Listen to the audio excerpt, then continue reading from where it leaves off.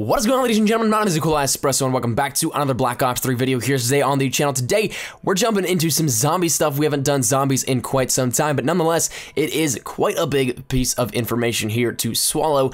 This dealing directly with perhaps DLC 3, Dragons, as well as Stalingrad here, where we're going to be going in DLC 3. So, with that being said, the giant theory here on this one, as it has been for a long time, is that Nikolai will be the main focus here of the DLC 3 Easter egg, and the map will be dealing around that. So the first one was Tank Dempsey in Germany here, as well as DLC 2 was focused around Takeo, as well as the Pacific Island regions of Pohnpei. So DLC 3, the idea was that Stalingrad would be the location and Nikolai would be the focus here. But we have had that theory, but nothing really to majorly back it up except, say, some future hints here in various pieces of the map. But today we have a cipher that directly deals with DLC 2 and is something that actually is quite interesting in how it turns out. This one being around the zipline here, the ritual station right there. There is a cipher to the direct left of the pillar holding the skull for the ritual.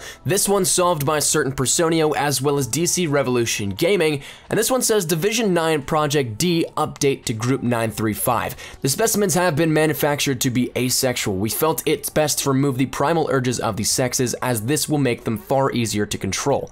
That being said, they are still extremely dangerous. You must have the mechanical control collars and proper frequencies set and applied when the specimens reach the juvenile stage. After seeing what they are capable of, your stalemate on the Eastern Front with the Russians will soon come to an end. So with that being said, I think it's very interesting to note here that this is a very plausible thing. We might actually end up fighting alongside dragons, and we might actually see them maybe even as a boss.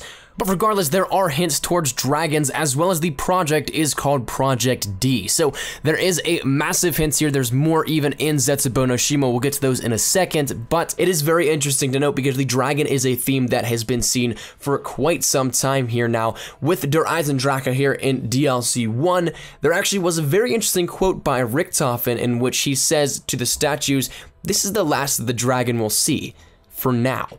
So that coming from the guy with the most information on this grand scheme, this grand plan, really, I think it's interesting to note that this will be coming back here and perhaps even leading into further DLC. So one other thing to mention here and to note is that the secret room in which you have to get the final cog, or one of the 3 cogs depending on what order you do them in, that cog is located in a room that can only be accessed by the Gobblegum anywhere but here, where it teleports you to that secret room. And in that room, well, there is a bunch of different hints towards dragons, a giant dragon egg, controls, things just like that may in fact be the same things hinted at in this cipher. So it's very interesting to see here, but I think it's very cool to note that this is now DLC 3 hints. Even though we're still so far off, it is nice to see that one of the final ciphers left in Zetsubou no Shima has been decrypted and deciphered. So with that being said, Stalingrad and dragons. I'd love to hear your thoughts down there in the comment section down below, but that's going to wrap it up here today, ladies and gentlemen.